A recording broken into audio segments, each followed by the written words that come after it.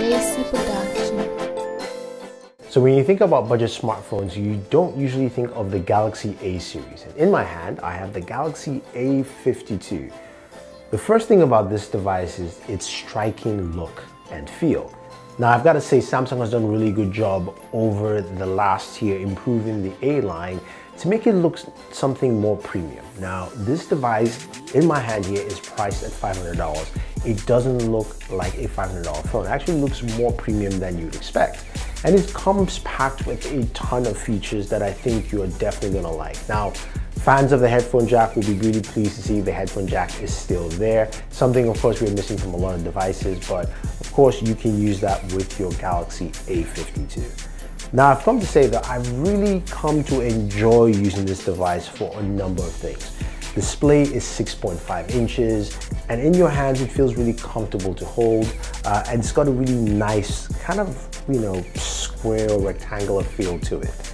Now, this display is a 120 Hz display, so you're talking about some really nice smooth motion all the way through, which is great, whether you're surfing the web, whether you're on Instagram browsing up and down, or on Twitter, it doesn't matter. And of course, while you are gaming. That, of course, is the big part. So speaking of gaming, this device rocks a Snapdragon 750G. Now, it's a 5G processor. Should give you some really good performance on the games you like to play. And speaking of those games, we ran through a couple of them. The first, of course, is Call of Duty Mobile, where we're able to go to max settings, not everything at max, but at least max graphical settings. And we'll be able to play the game at 57 frames per second. As you can see, it runs smooth. It really takes advantage of that 120 Hz display to give you really fluid motion. This is where 120 Hz makes a lot of sense for shooters like Call of Duty Mobile, and also games like PUBG Mobile, where we're able to run this at, of course, ultra smooth, which ran really well at 40 frames per second. Again, we couldn't max it out, but you're not aiming to max out your graphical performance on a device like this, especially at this price point. You're looking to get the best out of it, and we did get the best out of the device.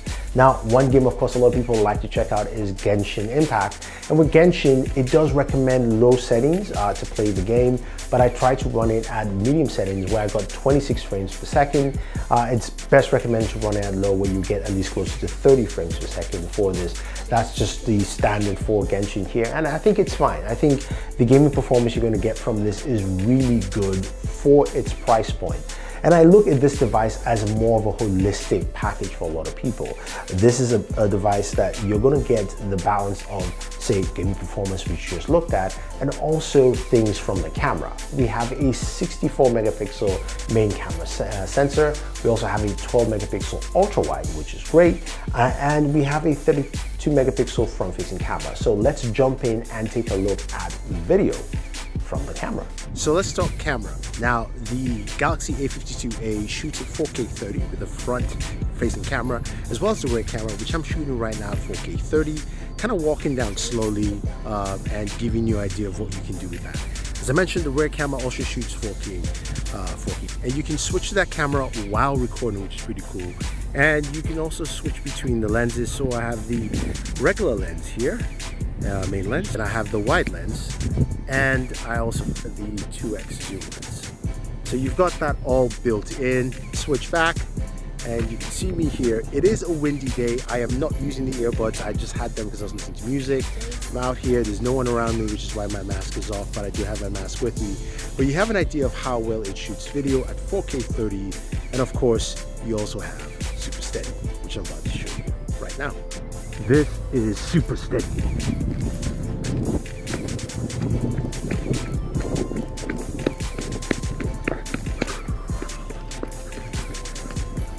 So looking at the images from the camera, you can see that this camera does a good job, not a great job, but a good job at capturing at different points in time.